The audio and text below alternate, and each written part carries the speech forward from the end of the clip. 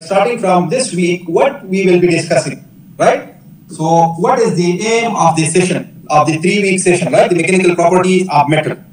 You know, when a metal is exposed to mechanical forces, right? So what parameters are used to express force magnitude and the degree of deformation? If you have a metal, you apply a force on the metal, right? We have to show the force. We have to represent the force, that the force was either stress, normal force, tension, compression, right? In the form of torsion. What types of force we have applied. And then we have to see the degree of deformation. What types of deformation was there? Either there was a breaking, there was a cracking, right? There was a completely plastic deformation was there, or the deformation was elastic. After removing the force, the object or the metal comes back to its position. So these things we will discuss. We will discuss what is the distinction between elastic and plastic deformation. These two are important things, right? So these we will discuss in these 3 weeks. What are the elastic deformation and what are the plastic deformation? How are the following mechanical characteristics or properties of metal are measured? Like how we measure the stiffness, how we measure the strength, and what is it? How we measure the ductility, how we measure the hardness, the toughness, the resilience, right? Different properties. We will discuss what are these properties and how we measure. And what parameters are used to quantify these properties. Like what should be in the metal. The metal should be large, small, so that it should be of more strength. Or the atomic bonding should be in such a position that the metal will have more strength. So what parameters we will use to quantify these properties. So all these things we will discuss in these 3-week session, right? Which is the mechanical properties of metal. So the lab, what we have done so far, the hardness, the creep, and this week we will do the tensile is related to this to these topics of the week, right? These 3 topics. Now we have here an overview of the system. You see here is a photograph, right? That shows the apparatus that measure the mechanical properties of metal using the applied tensile forces. Here we have the tensile testing apparatus. Usually we call it universal testing machine. We can do tensile testing on it. We can do compression testing on it. We can do 3-point bending testing on this. So in this machine, we apply force on the material, either in the tensile, the tension or compression, or depend on 3-point bending. So second figure is the graph which gave us the tensile test result, right, of an apparatus such as this steel specimen. So we have the steel specimen here. So whatever test we perform, we can represent it in the graph similar to like this one. We will discuss this graph, what is it, but here we are just giving the overview. So in this manner, right, the mechanical properties like the modulus of elasticity, or we can say the stiffness, the yield strength, the tensile strength, we determine with this way, right? And this graph, usually known as stress strain curve, right? Stress strain curve is very, very important in the material science. We can find a lot of properties of the metal or any other material using this graph, right? So this is very important graph. We will discuss this also in detail in this session, right? In the lab, I have also explained this one, and in the theory, we will explain in a more detailed way. So you see in the another figure, there is a suspension bridge. So the weight of the bridge is what? There is the weight of the bridge, the metals, the metallic cables are there, the car passing on the bridge. So all the weights, if you combine, it is exerted or it is applied on the bridge. So then if you see what happens in the bridge, we have these cables, right? And we have the load applied here below. So the car load, the whole load is here. So these cables are in tension, continuous tension, right? So we have to find the properties, the tensile properties of these cables. So that is it suitable for this application or not? The metal alloys from which these cables are constructed must meet certain stiffness and strength criteria. So the cable is made from some metal or some metal alloys. So those metal alloys are the metal. They must meet certain criteria to be used here in the bridge. Otherwise, we cannot use the material without knowing the properties. Right? So stiffness and strength of the alloys may be assessed from the test performed using the tensile testing apparatus. So we see these types of properties we can assess from the tensile testing experiment, right? So all these, like this bridge is one of the example. We have a lot of application like this. Wherever we are using a component, you have the car chassis, right? You are using some steels there. You know the weight of the car. You know the weight of the passengers to be will be sitting in the car, right? The engine, the whole body weight. So based on that strength or stiffness, you choose that this material is suitable for the chassis of this car or not. You also keep into the consideration the impact loading. Let's say something happened. God forbid, the accident happened. There is impact loading. So what will happen to the material? Whether the material is that much enough to absorb the energy coming from the other vehicle or some wall or something. So these things, we will discuss all these in these 3 weeks, right? Now here, why we study the mechanical properties, right? So you can see, you can read the sentence, it is mandatory on engineers to understand how the various mechanical properties are measured and what these properties represent. Now, this is very, very important. If you are saying that the material is stiff, the material is hard, right? The material is having high strength, the material is having high ultimate tensile strength. Now, physically, or in the common word, what does it mean? This is very important. If you know that the material is hard, it doesn't mean hard material will not break. No, hardness is different thing as compared to the stiffness. A ductile material behaves differently as compared to a brittle material. Now we can have two metal. You will see, let's say we have iron and steel, almost the same. Like a common person does not differentiate these two things. This is iron, this is steel. Both for them it is the same thing. But for us as an engineer, no, there is a big difference in iron and steel. Steel is an alloy of iron. So sometimes the cast iron is the most brittle material, while the steel is ductile. Right? So these things, we as an engineer should know it. If we know it, we will be able to design the thing properly. If we don't know the material properties, we cannot design anything. If you are working in, let's say in a car, you want to make the chassis. So you should know which material you are using. How much is the density? So density will tell how much heavy it will be. Right? So all these things we have to know. They may be called upon the design structure component using predetermined materials such as the unacceptable level of deformation or failure will not occur.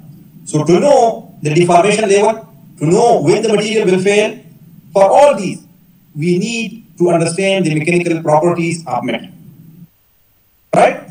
So in the process structure properties performance criteria, in that scheme, the reason for studying mechanical properties of metals are as follows. These two lines, right? These 2 points.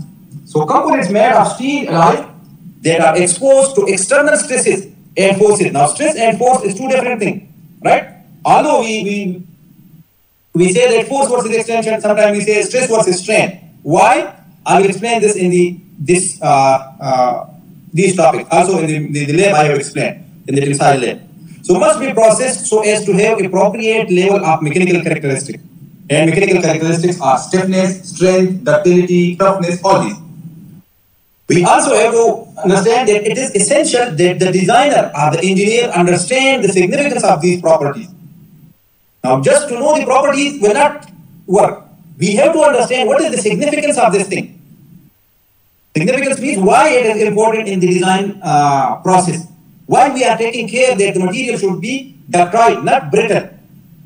So if you know the importance that the ductile material cannot break easily, it will be deformed. There will be a deformation, and then later on there will be nicking, and then it can break. While the brittle material, even you apply a small load, it can break very easily.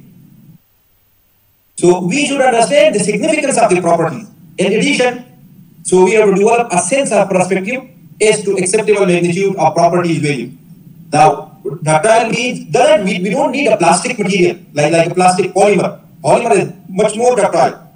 So we have to understand the acceptable magnitude of the value. The ductility level should be, let's say, this much up to here. Not like if we need too much ductility, let's suppose here. Right? Or if you have a scale, let's say, from 1 to 100. So 1 is the brittle material and 100 is the ductile, most ductile material.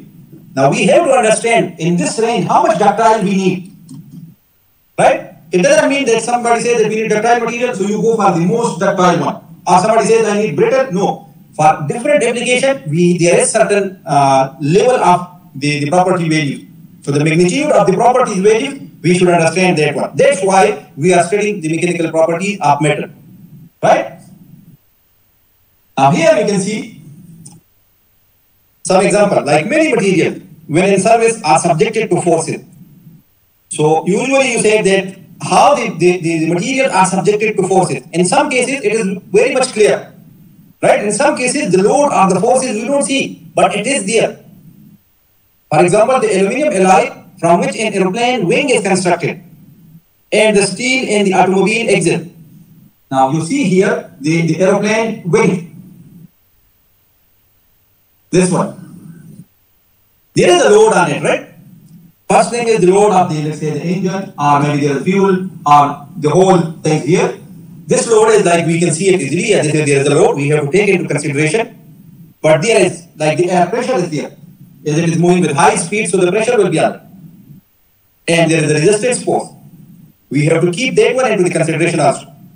Or on the axle here, we have the axle, so there will be a load of the car body, the whole thing. We have to take that into consideration. In such situation, it is necessary to know the characteristics of material and to design the member from which it is made, so such that the resulting deformation will not be excessive and fracture will not occur. Now, we should know that, let's say we are making the car axle from the steel, and we know the load on the axle. So we must know, let's say, that there will be a deformation, maybe the elastic deformation, right? But we should know that level of deformation, that the material should not break. The deformation should not be like this much, that the material just break it easily. So that level of the mechanical properties, the magnitude of the values, we must keep it in our mind.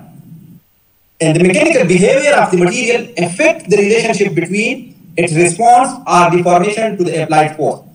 Now, when you are applying a force on material, it responds to that force, and that is known as the deformation. Or we say the response to the force, right? Or deformation. So the mechanical behavior of the material affect this. And key mechanical design properties are like we studied stiffness, strength, hardness, ductility, and toughness. We will study it. So then we have standardized testing technique, like what we are doing the tensile testing. So there are standards for the tensile testing. For whatever compression test, for the hardness test, for the creep, for the toughness, for whatever test we are doing.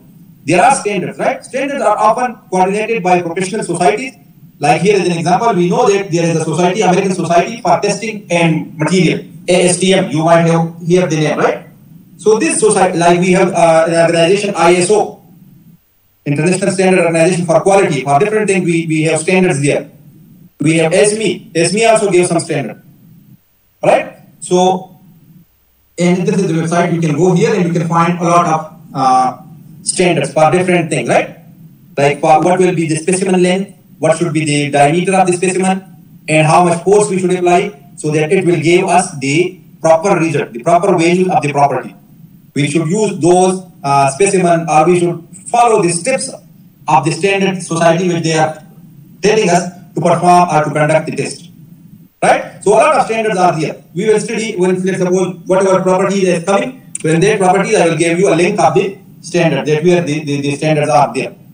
The role of an engineer, just a theoretical thing, you can study it. So the role of a structural engineer is to determine the stress strain distribution within the member that are subjected to a well-defined load.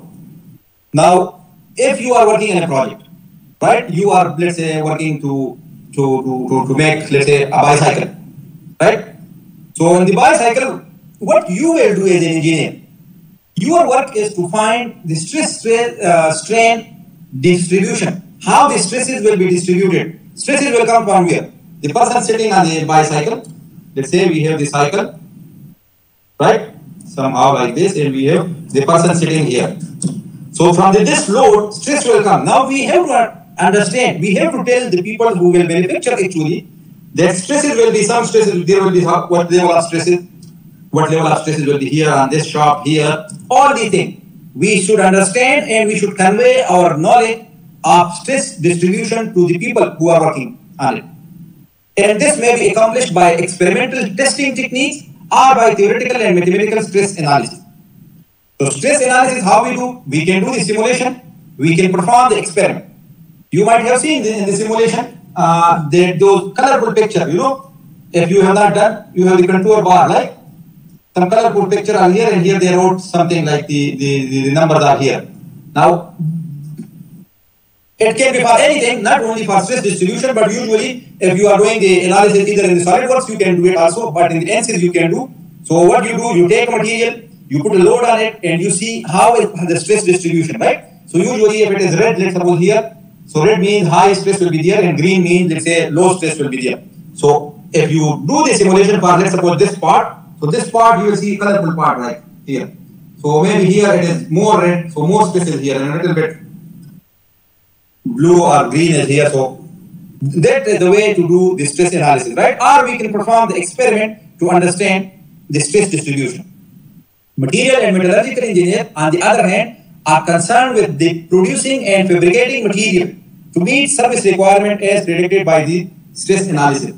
Now, once we do the stress analysis we do it before the manufacturing. In the design stage, we do it, right? So let's say you build a 3D model. Now you import the geometry from SolidWorks to ANSYS. You do the analysis here, and you understand that on this material there will be this much stress, right? So then you go and see which material will be able to withstand with this much stress, and then you choose the material. So there is a role of the material engineer in this process, right? How to select the material properly. So let's say one guy has designed and he has done the stress analysis. He will tell you that in the bicycle we have, let's say, 3 components. Each component will be exposed to this much stress, and then you decide that which material I have to use for this component. So this is the way how we do it, right? The whole process. And this necessarily involves the understanding of the relationship between the microstructure, internal features of material, and their mechanical properties. So we know that the microstructure, we have already studied, the microstructure affect the properties, right? The bonding, which types of bonding is there? It affects the properties. And what types of microstructure is there? Whether it is crystalline, whether it is monocrystalline, polycrystalline, what is the size of the grain, right? The grain size, we will study. So these things affect the properties. So that's why we have studied the bonding, we studied the crystalline structure, and now we have come to the mechanical properties. So all these things are interrelated, right? So you have to study all these, you have to understand all these to become a good engineer. So this was just the overview, what we will do in these 3 weeks, and from here now we will start the main thing, right? Do you have any confusion, any question, any comments you want to share? And are you with me? The most important question.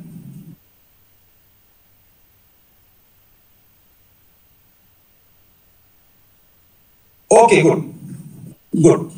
So now we are moving forward. We have to understand the concept of stress strain. These 2 things are important. We will use throughout these 3 weeks. So we have to understand the stress strain concept. I'm sure you have studied these 2 topics in different courses, right? But we will just do a quick revision of all these things here. Now, what is stress and what is strain? Look here. We have a material, the dotted material here. You see the dash, dash, dash. It is a cylindrical bar, you can say, right? And on this material, let's say we apply a force from this side and we apply a force from this side. Now, once we are applying a force on the material, what will happen? The material will deform, right? Now, the material will deform in which direction? In which direction we are applying the load, and it can deform in other direction. Now, how it is deforming in other direction? I will look here into the specimen. The red one is after applying the force. Now, once we apply the force, what happens? The material elongates. The previous length or the original length of the material was L0. But after applying the force, the length becomes L. But if the length is increased, now from here this more length comes. At the same time, its area, the cross-section area has reduced. So there is deformation in this direction also. You see previously the area was bigger, this one, but now you see the small one. And this material goes here to contribute in the length of the material now. So when you are applying a force in this direction, you can extend the material, but at the same time its cross-sectional area will be reduced. Now there is a deformation, right? So if we take this force divided by the unit area is known as stress. This is known as stress. And the unit will be Newton per meter square. This is stress. Now, how much deformation is there? We can find, let's say, in the length, if we are taking, so we have the original length, we have the new length. So how much change was there in the length? So change is like from the new length we will minus subtract the original length. This is the change, or we can say the final length minus the initial length. So change in length, if we divide that with the original length, it will give us another property which is known as strain. So these two things are important. Now look here, why we are finding the stress and strain. If we are applying here the force, so we have the force, and here is the extension, just normal extension. Let's say it is x. If we have the force and x, the extension, why we are going for stress and strain? Once you have, let's say, the data and you want to plot it, so the force versus extension will be give you this type of graph. Same graph, the stress versus strain will give you, but they will be changed in the value, but the behavior of the graph will be the same. So the question is why we are coming from here to here and from here to here. This is a very important question, right? I have explained this in the video also, but let me tell you. If I have a specimen, let's say this much specimen, right? This is the diameter, and if I apply a force in this direction, so I will have the force versus extension graph. And if I have another specimen a little bit bigger, then I apply the force. So with the same force, can I extend this material like x? Of course, the x will be less there. We cannot. So the force and extension is size dependent. So if we apply more force here, let's say we are applying 10 Newton force here. So 10 Newton force can deform this one easily, but 10 Newton force cannot deform this material easily. Right? So force and extension are size dependent, while now if it is size dependent, so we cannot compare the material with each other. How we can compare the material? We need some property which is size independent. So we have to normalize the force and extension.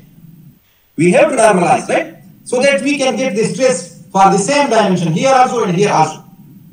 Now what we do in that is, we take the force and we divide it by the cross-section area on which the force is exerting, the unit cross-section area. So this gives us the stress. Now look here, if the material cross-section is this much, right? This is the cross-section area, and another material cross-section is this much. So even if you apply the same force, as the cross-section area is different, so you can say that the deformation then we can find from the stress will be same. So here maybe it will more, here it will be less, but it will be normalized. Like generally we can say that on a unit area, if you increase the area here, so the stress will be less. If you reduce the area, so the stress will be more. It is fine. Right? So that's why we normalized it. Same for the strain. The strain, what we do, if you are taking just the extension, so with one force the extension will be different, and with another it will be different. Or let's say the one dimension, this is the dimension of the material. If we have another one small one, and we apply the force, there will be too much extension.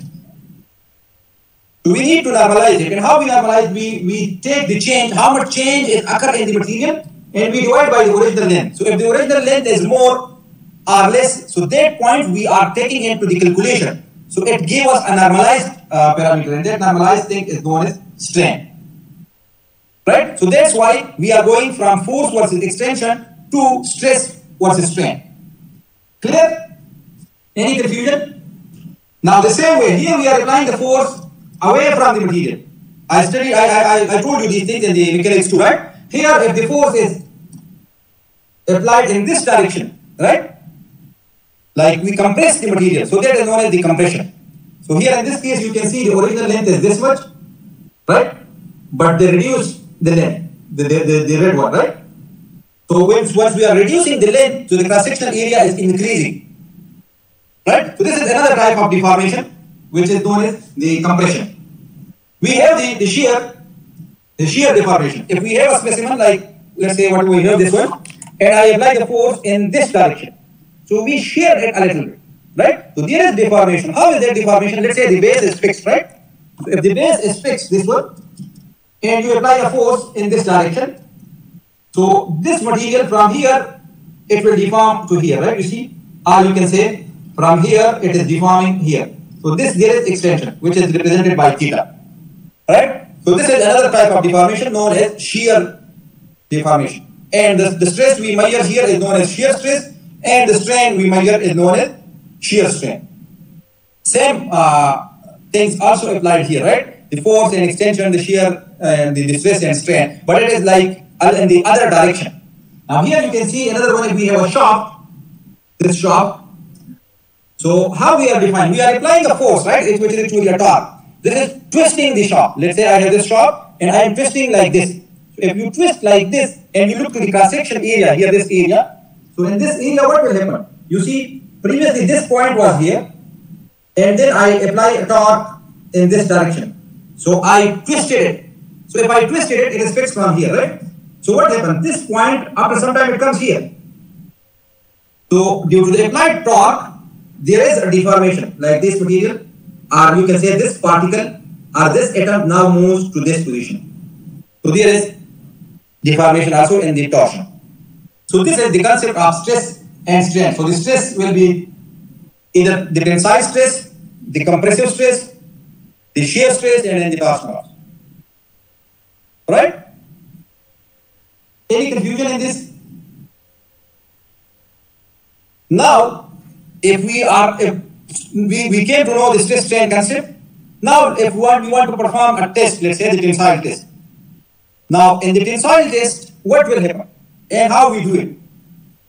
You will learn it in detail in the lab video, but let me just introduce here. I have made a detailed video of around 40 minutes with the experiment and theory, but here I will just quickly introduce this thing, right?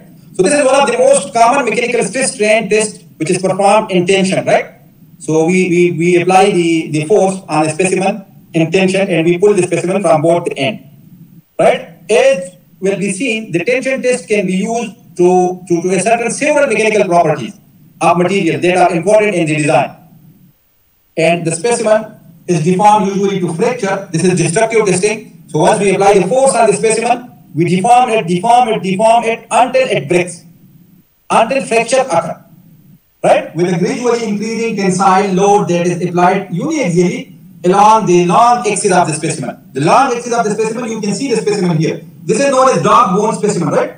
So we have two shoulders here, these one, and then we have a uniform cross-section area in the middle, right? And another shoulder here, this one. So the long axis is this one. So we have to apply a force in this direction, right? We cannot apply force here and here. No. Along the long axis, we have to apply the force. Right? And this is the tensile specimen. Here the length from here to here. This length is known as gauge length. Right?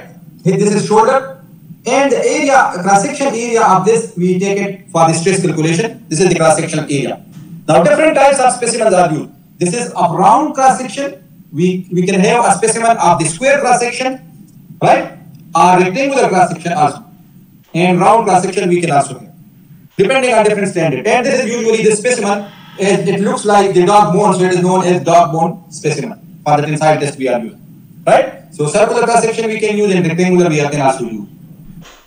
So the standard specimen is approximately 12.8 millimeter, like 0.5 inch, whereas the reduced section length should be at least 4 times this diameter.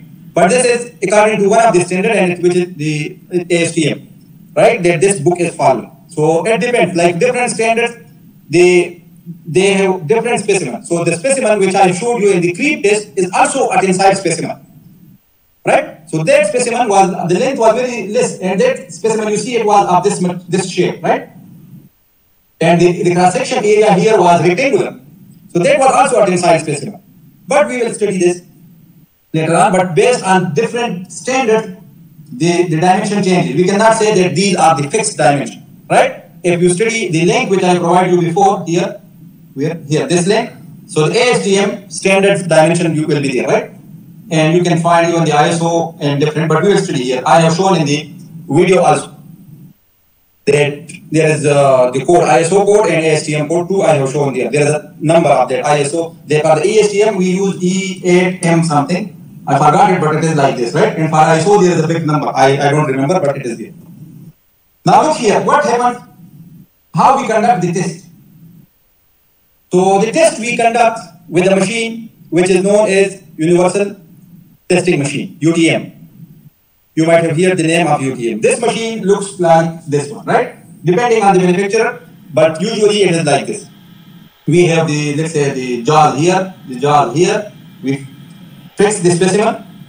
We have the lead screw here, and depending on the company, some people apply the hydraulic, the force with the hydraulic system. Some people with the lead screw, like this one, and some people directly just pull it with a motor or something. It depends from company to company.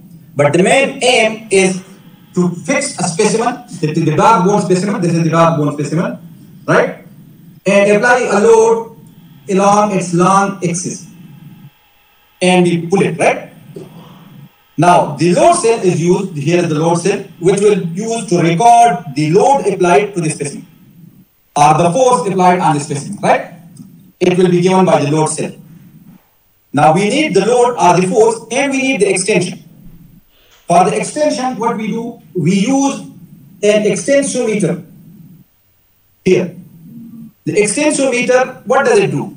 We fit the extensometer on the specimen, right? And it has two, you can say two legs. One is this one, another one is this one. So if you fix it here properly, and then you are deforming or you are pulling the specimen, so there will be elongation in the specimen, and that elongation will be recorded by the extensometer. The extensometer is usually very, very sensitive device, right? Even the micrometer deformation will be detected if you use the extensometer, the proper extensometer. Now, I'm not sure if most of you have done the mechanics 2 lab. Here in this lab, in the material lab in building 19, what we have the small tensile testing machine. In that tensile testing machine, we don't have this dedicated extensometer, proper extensometer. We are using a 1-year caliper. We fix it somehow here or here. So if that is going up, the 1-year caliper gives us the extension. Okay, that is one way of taking the extension, but not the right way. Because what happens actually, usually when students do the experiment, they say, we have the data, but the value, like the young modulus or some other properties, the value coming is wrong. Why it is so? Look, the load is okay. The load you are applying, you will have the right value. But if you are taking extension somewhere here from the machine, so maybe the machine parts also elongate. You know, if you are using, this is made up of steel, and you are using the steel specimen, and you are recording the extension from here. So the specimen is elongating, this thing is also elongating. So the extension data you are taking with some other thing is not the accurate data. So what we do, we put the specimen on the side here. The side means on the specimen. We put the extensometer to give us the instant deformation within the specimen. Right? So this extensometer will not give you any other deformation. The deformation only occurs in the specimen. And if you use this data with the force, you must get the right property. Right? This is the way. And how? Like this thing. And this thing is then connected to a proper data acquisition system, right? And then it is connected to computer. And this is the specimen which I showed you. We use it, this type of specimen. This thing you will understand in the lab video properly. I have explained here. But just an overview how we conduct the tensile test. Now here again the stress and strain. We have the engineering stress and we have the true stress. What is true stress? Another is engineering stress. True strain and engineering strain. These words are used. Now, whatever value we are using for the stress in almost all the calculation which we engineers do, we are taking engineering stress. Right? But the true stress is different than the engineering stress. How? This is the question.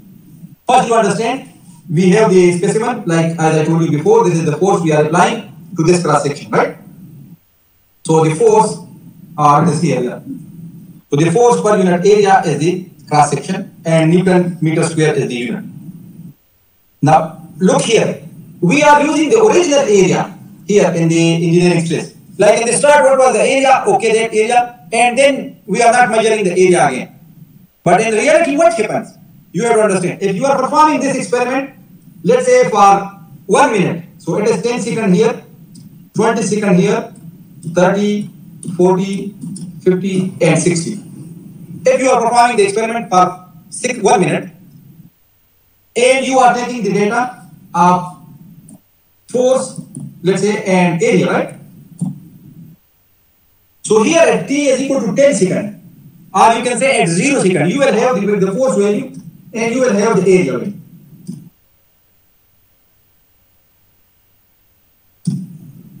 So one value, so you will get one stress value, okay? But now after 10 seconds, you are still applying the force value you know, right? From any load cell or whatever, force is okay. But look, what is happening to the area after 10 seconds? After 10 seconds, the area is not the same as it was before, because now you have extended a little bit. So area will be the new area, let's say A1. After 20 seconds, the force you can measure, but the area is now reduced more. That is, let's say, A2. And so on. At 60 seconds, the area is very, very small as compared to the original area. But in the experiment, we are not doing this. Like before we apply the force, then we go and measure the area, and then we could find the stress. Again, we do, no, we are not doing that. What we do, we take only the original area in the start, and we use it in the calculation. That's why the stress calculated in this way is known as the engineering stress. And the corresponding strain will be engineering strain. While the true stress is we have to measure the instant area, the area at 10 seconds, area at 20 seconds, 30, 40, 60, and we use those values, right? Like whatever values are here, and we find stresses here. And then we plot is known as the true stress strain graph. But usually we are not using the true stress strain graph. The corresponding strain will be the true strain.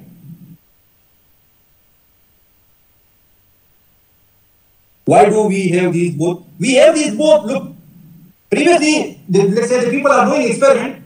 If I am doing the experiment and I have this stress strain curve here. Now up till here it is okay. But up till beyond this point the nicking started. Now the question is, we are applying the force, but this thing is not going up. It is going down. Why? Because we are not taking into consideration the area. Previously, we have applied a force up till this point to some area, and after that point, when the nicking starts, nicking means if we have the specimen like this, and after some point, if we apply the force, so the material will break somewhere. So here we have the nicking. Right? Remove the blue one now, and look into the red one. So here the area is very less as compared to the previous one. Now what happened? Here we have already applied a stress value, which we have applied for the original area. But if you see, the area is reduced. So that amount of stress is much more for this area. So even we are not increasing the stress, but there is deformation with the same stress. So this is what we do like this. But actually it is not the case, right? Actually, if you do the experiment and you are taking the small area, your graph will go here.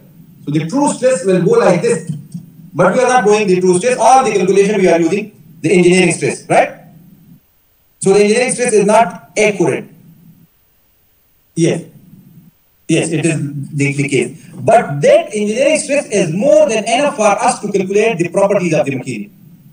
Right? So that's why we do it. So this is the stress, and what is it? Yeah, here we have this is the tensile stress, right? If we are applying the force here. So the difference is a little. Yeah, the difference is also a little different. And the other thing is, this is not possible for all these to go and after every second measure the area. Right? If you put some device, like let's suppose on the specimen like this, to measure the area somehow, that will deform. You know, and it will break with the specimen because this is a destructive testing. So it is very difficult to measure the instantaneous area. Right? So, and then we have the shear stress. The shear stress is actually, we are applying the force in other direction, right? Like one force is in this direction, the other one is this direction, so we shear the area. And the cross-section area which is shear is, let's say if it is NR, so the shear force divided by the cross-section area will give us the shear stress. And the deformation or the elongation here will be shear strain. Right? So this is the tensile and this is the shear stress. Now, the common state of stress, look here.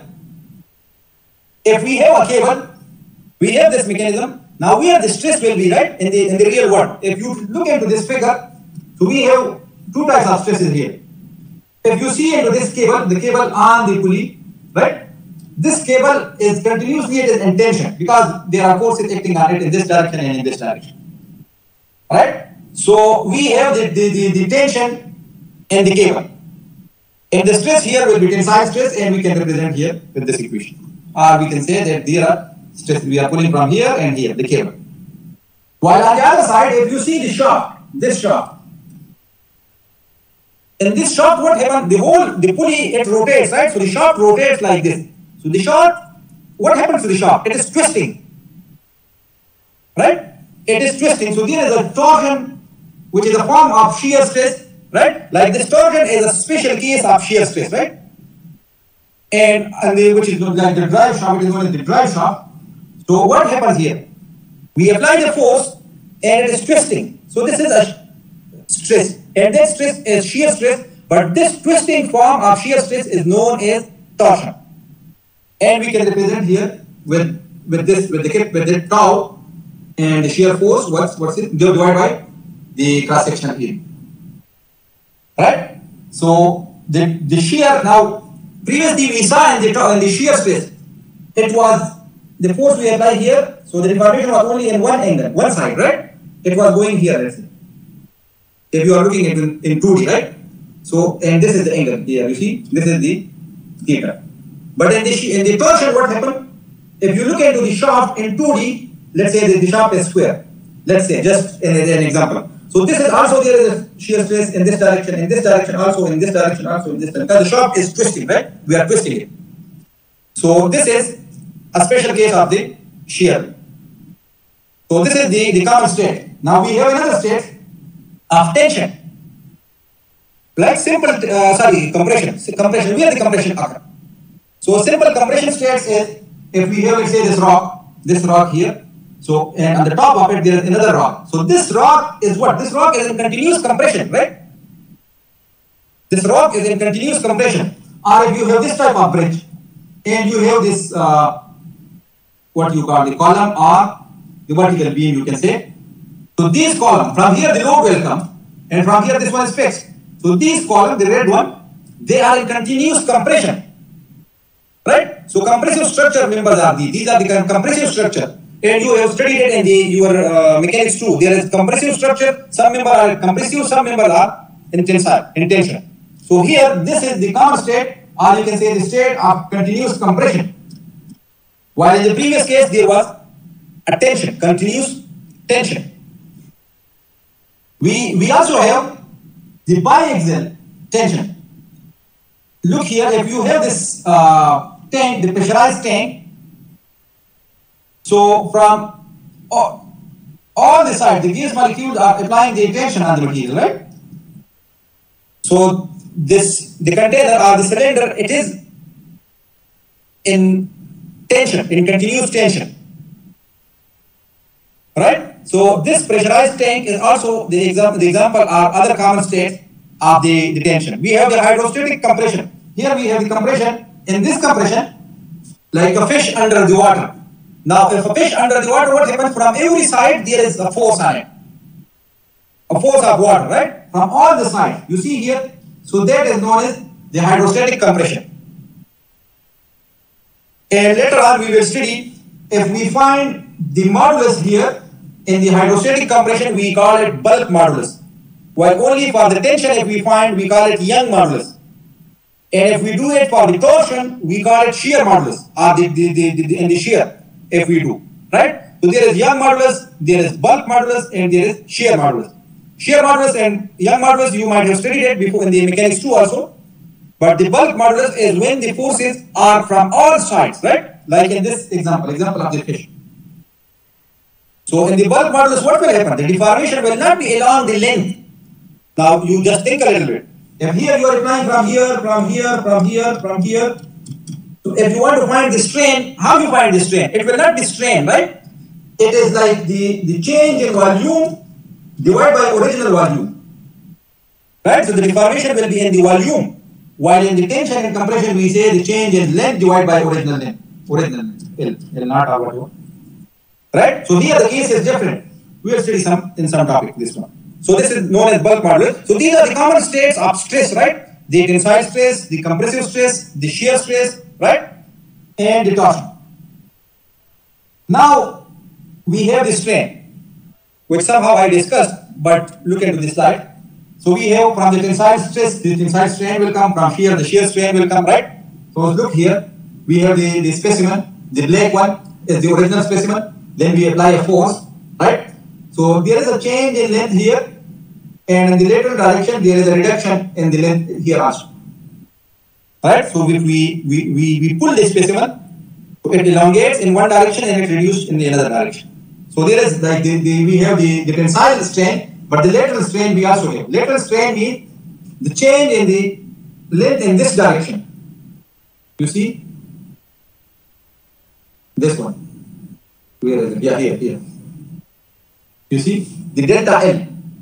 It is shown delta L by 2, or let's say the change divided by 2. Why divided by 2? Because half is in this side and half is here. And for this one, half is here and half is here. Right? So that's why it is divided by 2, but this is change. So this change, which is here and here, divided by the total width, you can say, or it is again the length, you can consider it as a length. So this will give you the lateral strain. We put the negative sign because it is reduced, right? The things reduced here, the length has reduced.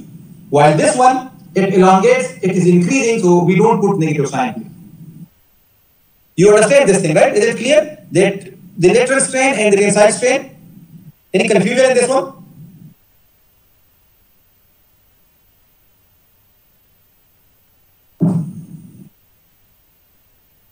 Guys, are you with me? So the negative sign, look, if we have a specimen, here there are too much variable, but if you have a specimen, let's say this specimen, right? And I apply a force in this direction and in this direction. Now after some time what will happen? The specimen will become like this. You see? So we are applying the force in this direction. So here we have a change in length, which is, let's say, change just by del. Right, divided by the original length. The original length was this much, which is L naught. So in this direction, you see, in this direction, if we take the strain is known as tensile strain, and it is represented by change in length divided by original length. Alright? Now if you look into the same figure, what is happening? In the same figure, we have another thing. Previously in this direction, you see this one. This was the length, and if we call it the original length W naught, and the change is how much? This is the change. You see this one? Now this change is how? Is it going up or going less? It is reduced, right? So previously it was W naught, now this is less. So, and we call this change is delta N. So as it is in the opposite direction, it is not increasing, it is decreasing, so we put the negative sign here. And this is known as the lateral strain. Clear? And we have the shear strain.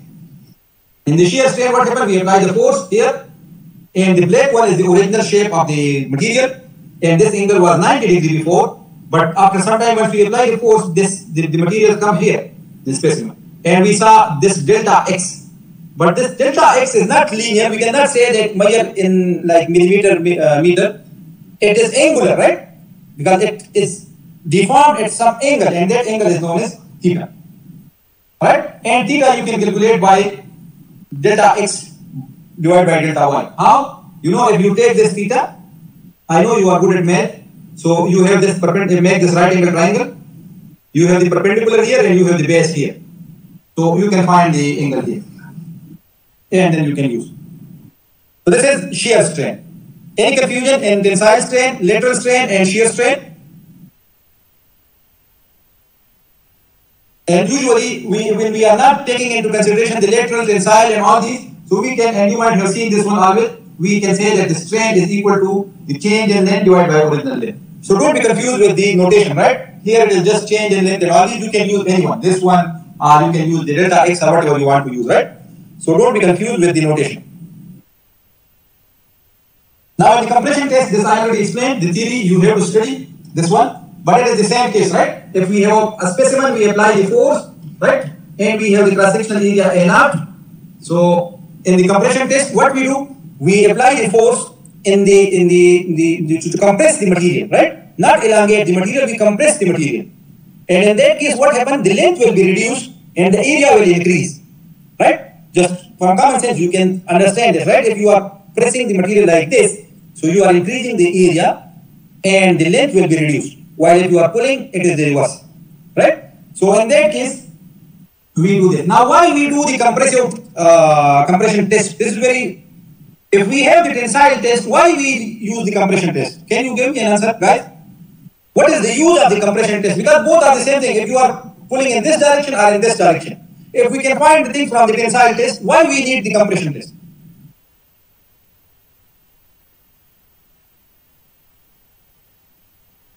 Guys, so why this unnecessarily we are somehow beating, or what we can say, we are harming the specimen. We are,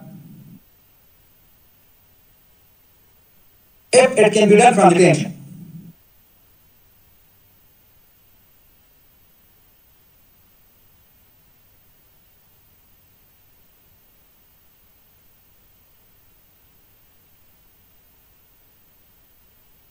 Some material can only handle compression and not tension. Yes, very good. Hussein, yeah, this is the right point, right? And when the test, some material cannot handle the tensile test, right? And it can break very easily in tension. So we need to do the same weight test, like we have to increase or decrease in length and change in the area. We need still the stress and strain, but we cannot pull it, so we compress it, right? So that's why we do the compression test. The shear and torsional test, same way.